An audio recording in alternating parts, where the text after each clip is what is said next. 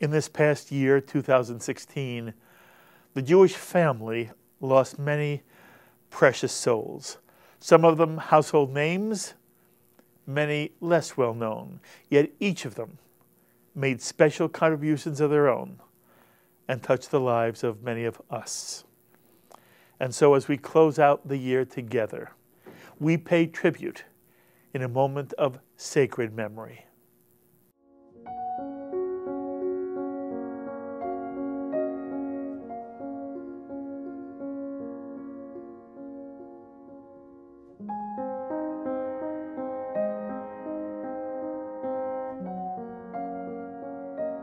Rabbi Ronald Greenwald, who worked to help free Soviet refusenik Natan Sharansky and was President Nixon's liaison to the Jewish community. Rabbi Yochanan Sofer, who helped the Jews of Hungary make Aliyah, where he founded a yeshiva and a new community in Jerusalem that became home to many survivors of the Shoah. Rabbi Ben Zion Gold, who was the only member of his family to survive the Holocaust in Poland, and who served as Harvard's Hillel Rabbi for 42 years. Rabbi Morton Leifman, a former vice president of the Jewish Theological Seminary and longtime dean of its Cantor's Institute, who was one of the first rabbis to travel behind the Iron Curtain to meet with Jews of Eastern Europe. Rabbi Max Tichtin, a leader in the Hillel movement, who later taught in the Judaic Studies Department of George Washington University. And upon his retirement, they established the Max Tichtin Professorship of Israel Studies. Rabbi Chaim Yisroel Belsky, who received his smicha in 1965 from the great American halachic decisor, Rabbi Moshe Feinstein, and went on to become a senior halachic consultant for the Orthodox Union. Rabbi Maurice Lamb, a major figure in the American Orthodox rabbinate for more than 30 years, who authored the classic The Jewish Way in Death and Mourning. Rebbetzin Esther Youngrice, a pioneer of the Jewish outreach movement and founder of the organization Hineni, dedicated to bringing young Jews closer to Orthodox Judaism. A child survivor of Bergen-Belsen, Youngrice was named Woman of the Year by Hadassah, Jewish War Veterans, B'nai B'rith Federation of Jewish Women's Organizations. Jacob Neusner, one of the most influential voices in American Jewish intellectual life in the past 50 years, and one of the most published authors in history, having written or edited more than 950 books, often related to rabbinic literature, especially the Midrash. Rabbi Eugene B. Borowitz, the preeminent Reform Jewish theologian of his time and a major influence on a generation of Reform rabbis who studied with him at the Hebrew Union College Jewish Institute of Religion in New York City. The author and editor of 17 books, he was also the founder of Shema magazine, through which Borowitz created an unprecedented forum that brought Jews from every sector of the Jewish community together for a bi-weekly exchange of ideas and opinions in a publication known as A Journal of Jewish Responsibility. An academic of the highest caliber, Dr. Borowitz was the only Jew to serve as president of the American Theological Society. And in 1982, Harvard University Divinity School invited him to inaugurate its newly established List Professorship of Jewish Studies. And I am honored that Dr. Borowitz was my mentor and for choosing me to be the first assistant to the editor of Shema magazine, which ultimately served as the model for the radio and then the later television version of L'Chaim. Known for his brilliant presentations of such Jewish theological and philosophical giants as Mordechai Kaplan, Abraham Heschel, and Martin Buber, Gene Borowitz was also a clarion voice articulating the reality of God in the language of Buber's I and Thou. Gene Borowitz. Is God real? Yes, there is a God who is independent of me and has been and will be, yes. Goldie Michelson, who died at the age of 113 and 11 months, having lived most of her life in Worcester, Massachusetts, where she worked as a social worker. Judith Kay, the first woman to serve as chief judge for New York State's highest court, gaining a national reputation for her innovative reforms of the New York City court system. Stanley Scheinbaum, a liberal activist for nearly 70 years, who fought for divestment from South Africa and helped defend Daniel Ellsberg of the Pentagon Papers. Jack Greenberg, an American lawyer and legal scholar who served as director counsel of the NAACP Legal Defense Fund, where he was involved in numerous crucial cases, including Brown v. Board of Education. John Gutfreund, who served as CEO of Salomon Brothers and started a trend in Wall Street investment companies when he took the partnership public. At a time of excesses, Gutfreund was known as the King of Wall Street. John Tishman, a real estate developer who transformed the skyline of several major American cities by building the World Trade Center and Madison Square Garden in New York, the John Hancock Center skyscraper in Chicago, Century City in Los Angeles, and Epcot theme park at Disney World in Orlando, Florida. Jack Rudin, a New York City real estate developer who served on the boards of Memorial Sloan Kettering Cancer Center and Jazz at Lincoln Center. Jack received the Chevalier Award of the French Legion of Honor and was presented with an award medal by Pope Benedict XVI. Benjamin Gilman, a Republican congressman from New York who for more than 30 years was a strong pro-Israel voice in Congress. Simon Ramo, an aerospace pioneer and father of America's intercontinental ballistic missile system. John W. Kahn, an American scientist and recipient of the 1998 National Medal of Science. A professor at MIT, Kahn was one of the foremost authorities on thermodynamics. Solomon Golub, whose pioneering work in communication technology helped start the digital communications revolution, for which he received the National Medal of Science from President Barack Obama in 2004. Walter Kohn, who won the 1998 Nobel Prize in Chemistry with British-born scientist John People in 1998 for research explaining complex chemical reactions.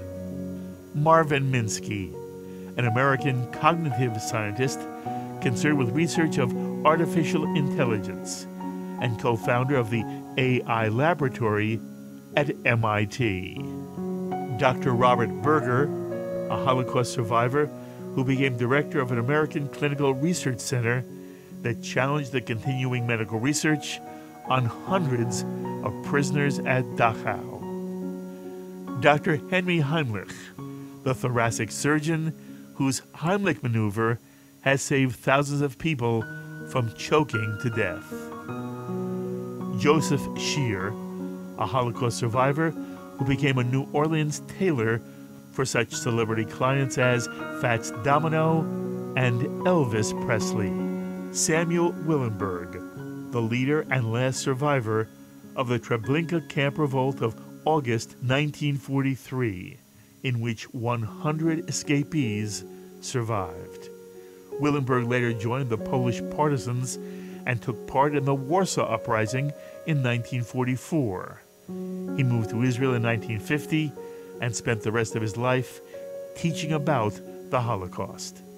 Hetty Epstein, a Holocaust survivor who escaped Germany on a kinder transport to England and became a renowned advocate for human and civil rights.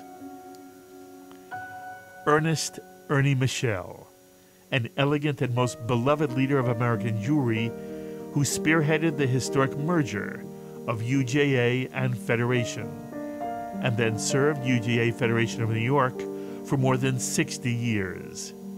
In that position, Ernie was able to convince the Mormon Church to abandon their practice of posthumously baptizing Jews who had died in the Holocaust. Himself a survivor of Kristallnacht and of Auschwitz, Ernie served as chairman of the World Gathering of Jewish Holocaust Survivors in Jerusalem in 1981. And Ernie Michel was very kind to me and appeared multiple times on L'Chaim. Were you angry? I was scared. More than angry, I was scared. My parents tried to get me out of Germany. Baron George Weidenfeld, a British publisher and newspaper columnist who used his connections with popes, prime ministers, and presidents for diplomatic and philanthropic aid to Israel. Esther Hurlitz, an Israeli diplomat and politician who served as Israel's first female ambassador to Denmark, and served as consul in New York in the 1950s, helping to build the American-Jewish relationship with Israel. Major General Avigdor Janusz Ben-Gal, a Yom Kippur War hero credited with holding Syria at bay during the 1973 Yom Kippur War. After his service in the IDF, Ben-Gal served as chairman of Israel's aircraft industries. Miriam Eshkol, the widow of Israel's third prime minister Levi Eshkol, during the Six-Day War of 1967. Miriam helped establish Beit HaLochem, the National Center for Disabled IDF Veterans, and was the founding president of the Jewish-Arab Friendship League. Meir Dagan, who had a long and prestigious career in Israeli intelligence, serving for 10 years as head of the Mossad. A fervent advocate of peace with the Palestinians through a two-state solution, Dagan was an outspoken and controversial figure on the Israeli scene. Abe Siegel, a South African tennis legend who partnered with Gordon Forbes to become one of the best double teams in tennis history. Daniel Aaron, who helped design the multidisciplinary academic field of American Studies that combined literature, history, politics, sociology, anthropology, art history, and other fields. Bob Edelman, a renowned photographer who captured the racial strife during the 1960s, most notably intimate portraits of Martin Luther King Jr. that included his I Have a Dream speech and the Selma Freedom March. Greta Zemmer Friedman, the 20-year-old dental assistant wearing a nurse's uniform, immortalized in the iconic photograph of an ecstatic sailor kissing an unidentified woman wearing a nurse's uniform in a Times Square celebration of VJ Day, marking the Japanese surrender that ended World War II. Sonia Reichiel, a French fashion designer known as the Queen of Knitwear for her relaxed style of clothing that liberated women from stuffy suits. Leon Charney, a lawyer and real estate mogul who also served as a behind-the-scenes advisor to Jimmy Carter during the Oslo process and helped to facilitate back-channel negotiations between Israel and Egypt that led to Israel's peace treaty with Egypt. Leon Charney was also the longtime host of his own television program, The Leon Charney Report. Morley Safer, the award-winning correspondent who worked for 60 Minutes for 46 years, winning 12 Emmy Awards and numerous other journalism awards. His television reportage of the Vietnam War helped turn American public opinion against the war. Ruth Gruber, an historical icon of American Jewry, who spent a remarkable career as a journalist, photographer, writer, humanitarian, and the United States government official. Ruth Gruber documented the plight of Jewish refugees aboard the infamous ship the Exodus, which was intercepted by the British on its way to Palestine in 1947. Ruth authored 19 books based on her personal experiences and shared some of her extraordinary life with me on L'chaim. I knew a little about the Holocaust, and I began to fight. Imre Kertész, a Holocaust survivor and the first Hungarian to receive the Nobel Prize for Literature for such works as Faithless and Kaddish for an Unborn Child. Ronit Elkabetz, a spellbinding Israeli actress and director who won 3 Ophir Awards, the Israeli equivalent of an Oscar. Irving Fields, an American composer, pianist, and lounge music artist who was born Yitzhak Schwartz and is best known for Latinizing Yiddish songs like Raisins and Almonds and My Yiddish Mama into cha-chas and mambos. Arthur Hiller, a Canadian-born Jewish film director, most famous for the hit movie Love Story, for which he won a Golden Globe, as well as the comedy film hit Silver Streak, starring Gene Wilder and Richard Pryor, and for the World War II love story, the Americanization of Emily. Stephen Hill, best known for playing a Jewish Manhattan DA on the hit TV series Law and Order. He's also known for being a member of the original cast of Mission Impossible. A deeply observant Orthodox Jew, Stephen Hill refused to work on Shabbat, a decision which essentially ended his stage career. Abe Vigoda, an actor best known for playing a cranky police detective in the 1970s sitcom Barney Miller, and for his portrayal of mobster Salvatore in The Godfather. Gary Shandling, a beloved stand-up comedian, actor, director, writer, and producer, best known for his work on The Larry Sanders Show.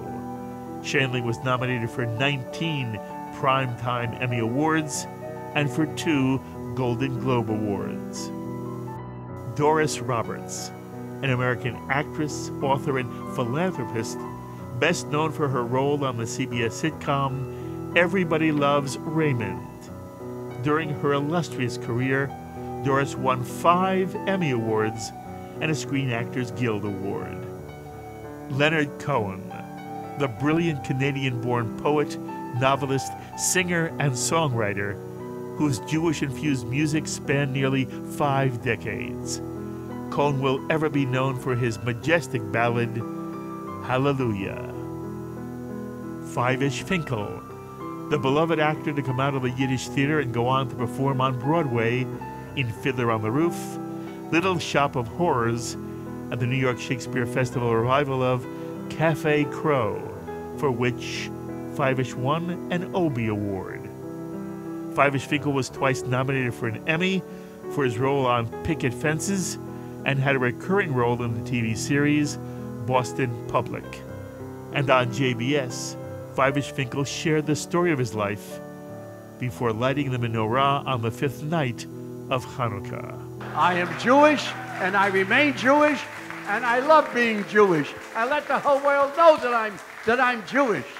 Gene Wilder, an American film icon, and a wildly talented comic actor, screenwriter, film director, and author. Born Jerome Silverman, and known for his frizzy hair and outrageous comedic talent, Wilder teamed with Mel Brooks to create some of the best-known films of the 20th century, including his first major film, The Producers, then Blazing Saddles and Young Frankenstein. He is also well known and beloved for his portrayal of the title role in Willy Wonka and the Chocolate Factory, and for his multiple films with Richard Pryor. Married to another comedic genius, Gilda Radner, Gene Wilder received 2 Oscar nominations and won an Emmy for his guest appearance on an episode of Will and Grace. Shimon Peres, a giant of Jewish history and the last of the founding fathers' generation of the State of Israel, who served the State of Israel for more than 50 years in public life as Israeli Prime Minister 3 times, Foreign Minister 3 times, and at the end of his illustrious public career, for 7 terms as President of Israel, where he became the face of the Jewish state. Peres is also credited for negotiating with the French for the technology needed to produce Israel's own nuclear program. A tenacious advocate of peace with the Palestinians, Peres is a co-recipient with Yitzhak Rabin and Yasser Arafat of the 1994 Nobel Peace Prize for the Oslo process. In 2012, President Obama presented Peres with the Presidential Medal of Freedom, and in 2014, Peres received the Congressional Gold Medal. He retired from politics in 2014 at the age of 91 and devoted the rest of his life to the Peres Center for Peace, an organization devoted to building better ties between Israelis and Palestinians. And Elie Wiesel, the moral conscience of the world, who became the universal rabbi, teaching all of us born after World War II the meaning and significance of the Shoah, and the responsibility which every Jew carries to speak out in defense of any and every injustice anywhere in the world, while always maintaining a transcendent concern for the welfare, well-being, and survival of the Jewish people and the Jewish state. A survivor of Auschwitz, Elie Wiesel became one of world Jewry's most prolific and eloquent novelists, beginning with his powerful autobiography, Night. Elie Wiesel was one of the first to spark awareness of the plight of Soviet Jewry in his landmark work, Jews of Silence, and was the founding chairman of the United States Holocaust Memorial Council, appointed in 1980, which created the United States Holocaust Museum in our nation's capital. Elie Wiesel spent 40 years teaching students at Boston University and was also a master at weaving the legends of the Jewish tradition, Midrash, into a jewel of Jewish insight and understanding of Rabbinic Judaism. Elie Wiesel authored more than 50 books while becoming an international voice for peace and reconciliation, for which he received the Nobel Peace Prize in 1986. And in so many crucial ways, Elie Wiesel had a profound personal influence on me, as he did on virtually everyone who knew him. He taught me that the answer to a friend's request is not yes, but of course. And whenever I asked Elie Wiesel to join me on L'chaim, that was always his answer, of course. There were so many profound moments with him on L'chaim. Here is but one of them. We were the loneliest human beings in the world. We were abandoned by man and God. And that night has not lifted. Something of the darkness remained in us. But it's up to us to turn it into light, into a flame, into a sacred flame. It's up to us really to use the proper words, not as swords, but as prayers.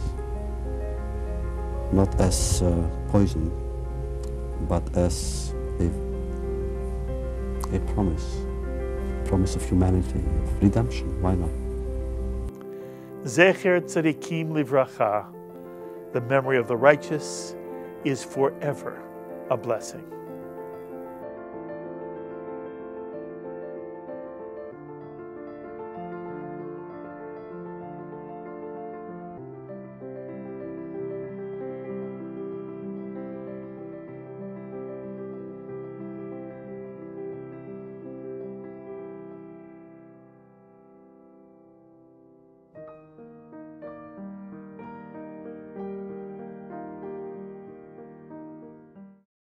We would be pleased to send a complimentary DVD of this program to anyone who wishes to support JBS, the Jewish Broadcasting Service, with a tax-deductible gift of $36, double chai or more, to the nonprofit organization Jewish Education in Media.